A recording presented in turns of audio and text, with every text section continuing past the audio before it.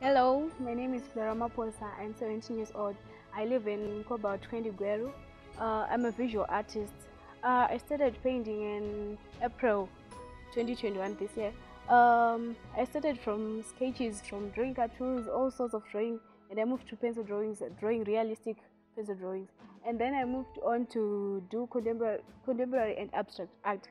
For this, I titled it "The Future is Bright." Um, as us girls, though we are vulnerable, we've got the capability of doing all sorts of things. As for example, I'm doing art. I'm a female artist. It's rare to find a female artist, but I'm being able to do art.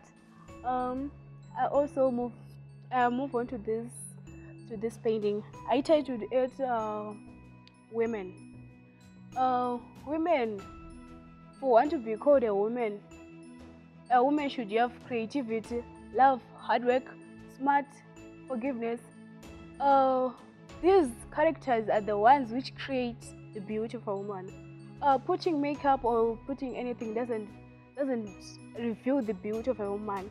But if you have if you have creativity, love, hard work, and you are smart, you can call you a woman, a beautiful woman. And I'll also move on to this painting. Um, I'm also a nationalist. I'm a patriot. I love my country. Um, the title is "Proud to be Zimbabwean." You can see pride in the eyes of the woman. And I put the colors flowing over the woman. As for me, the colors of the national flag, I put my own meanings. Yellow is resembling creativity. Red is also resembling love.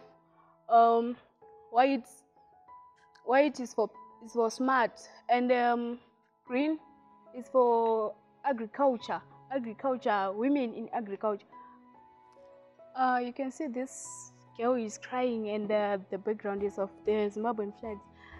The title is "The Girl Child." As for girls, they are facing many challenges, but they can't tell. They just cry silently. Green is for forgiveness, and yellow is for creativity, and red for the challenges faced by girl child. This is the main challenge that the girl child is crying on. Most girls can't stand up and tell their parents that they have got the challenges. They have the challenges of